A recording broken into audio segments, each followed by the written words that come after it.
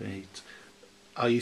Do you think that there are things that prevent people from getting involved that you could be able to do something about? Well, interestingly, I had a letter only about 2 weeks ago from a young woman who is, I think she's 18, I believe, and she's an asylum seeker. Her case hasn't been decided yet. She's here with her family, and she is desperate to volunteer. She's finished her schooling. She can't go to university because she's waiting for the asylum case to be determined. She could have a couple of years hanging around, and she really, really wants to volunteer, and she can't because she really wants to volunteer with children. But to do anything with children, she has to have a CRB check, and she can't get a CRB check because she has no forms of identification because she's an asylum seeker. Now, she has loads of time on her hands. She's incredibly bright, she's really articulate, and she's absolutely dead keen.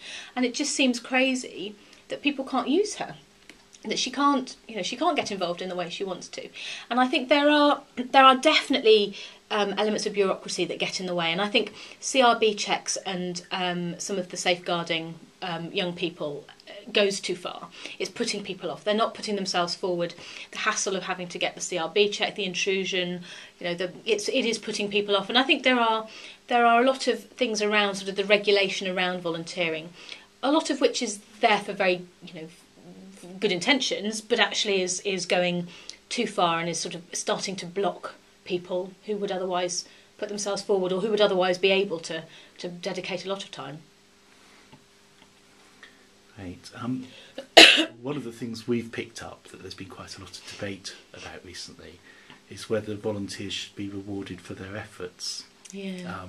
And whether it's something like Rock Corps, where young people, having done some volunteering, get to do something together in the form of attending a gig or a major concert, or the 25th Hour campaign, which is about giving people the potential to win tickets to an Olympic event type stuff. What do you think about those sorts of incentivisation? It's really interesting. I mean, I don't have any objection.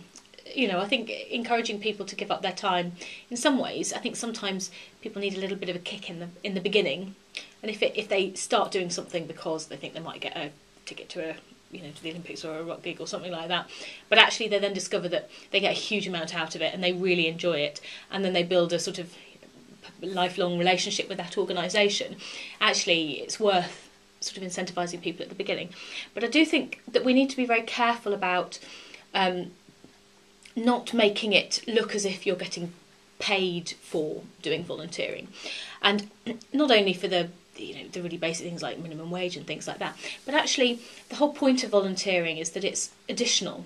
It's on top. You don't get volunteers to replace paid staff. You don't get volunteers to replace something that you would otherwise be paying for, and it's additional, and it's because people want to do it for the sake of it. So it's getting the balance right.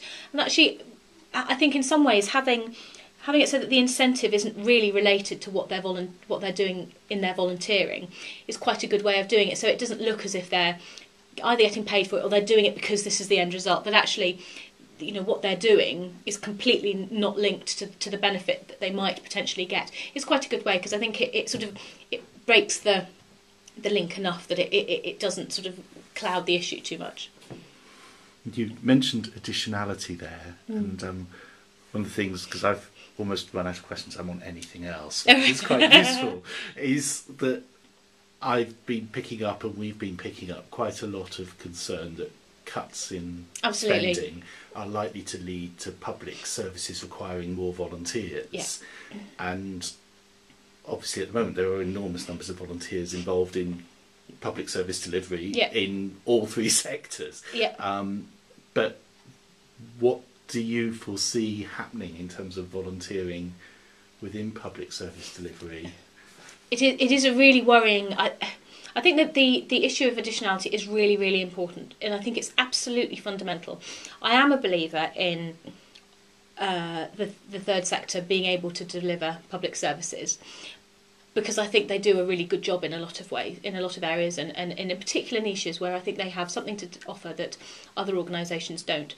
However, it has to be on a full cost recovery basis, because it's not that we can't think about using the third sector as a cheap way of delivering public services. That is absolutely not how it should be seen. And we can't have it so that people who would otherwise be paid members of staff are replaced by volunteers. That's not how it should operate either. And that if we are going to be delivering public services through the third sector, then it has to be properly funded, and it has to be looked at in the same way that you wouldn't cut the budget of a private sector organisation and expect them to deliver the same service, and we shouldn't do the same. We shouldn't do that to the third sector either. It is one of my concerns with the way that with what the Tories are proposing at this election around the big society, is that they are looking at making massive cuts in public expenditure, whilst and talking about sort of contracting out to the third sector in particular. And it seems to me that they are using that as a way to then save money, and it shouldn't be. The third sector deserves just as decent funding as the private sector and the public sector. And the work that they do and the additional benefit that they offer must be seen in that context, and they must be properly funded to be able to do that.